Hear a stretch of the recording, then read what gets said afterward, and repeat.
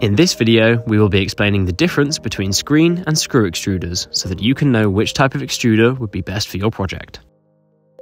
There are three things to consider when choosing which type of extruder is right for you: heat generation, extrudate density, and required extrudate shape and surface area.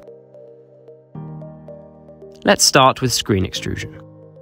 The Caliva Extruder 20 is a screen-type extruder, which uses rollers that push product through a screen.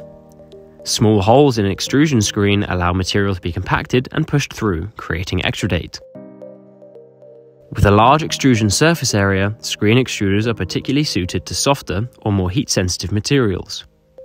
The rollers only exert intermittent pressure on the material, resulting in very little friction being generated on your formulation. This process is a gentler process that generates less heat than screw extrusion. However, screen extrusion does not offer the same variety of options as screw extrusion. Screens are available with a limited range of hole sizes and depths, and due to the lower pressures involved, the extrudate produced is less dense. It is also not possible to produce shaped extrudate with a screen extruder. Now, let's compare screen extrusion to screw extrusion. The variable density extruder is a screw-driven extruder.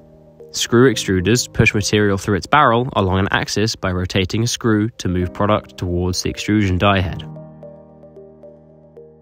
When the product is moved along the barrel and reaches the die plate, a constant pressure is exerted on the material to push it through the die holes. This pressure means screw extruders can process and create denser products. However, along with the pressure comes heat. This cannot be avoided, and all screw extruders do this. As a general guide, the faster the screw speed and smaller the holes in the die plate, the more heat is generated. Heat can also be reduced with the use of a water-jacketed barrel, which circulates chilled liquid around the outside of the extrusion chamber. However, there is still some heat generated at the die plate, which may not suit all materials. With a variety of die plates available, screw extrusion enables you to control a wide variety of parameters, including the size, density, and shape of the final product. Surface area can be a particular focus for certain applications, such as catalysts, and this can be increased with the use of shaped dies. For these reasons, screen extrusion is often used for more delicate, soft formulations such as pharmaceuticals that need to keep heat generation as low as possible during processing. Screw extrusion is more versatile and is used across all industries, from pharmaceuticals and food to catalysts and chemical products.